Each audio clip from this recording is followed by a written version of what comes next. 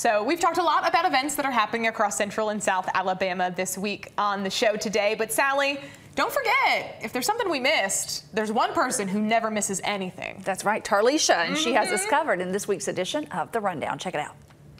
We finally made it to the month of May, and what else is there left to say than let's get into the rundown.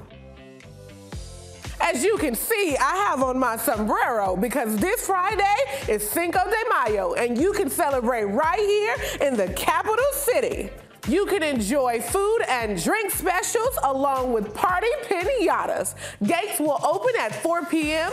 and the park band will start at 7. So come out and enjoy Cinco de Mayo at the Bluff. In Pike Road, you can take the entire family out to Sweet Creek Farm Market for their Spring Chicken Festival. There will be over 50 Alabama-made vendors, inflatables, face painting, great food, and more. Spring Chicken Festival will begin Saturday at 10 a.m. If you can't make it to Churchill Downs, no worries. You can experience the Kentucky Derby at Bubbly Hen. There will be themed food and cocktails, and it will begin at 3:30 p.m. The Wetumpka Depot Players production of Something Rotten is also happening now until May 20th. For more events, just visit WSFA.com/The Rundown. Also, if you have an event that you would like to be featured, just send me an email at therundown@WSFA.com.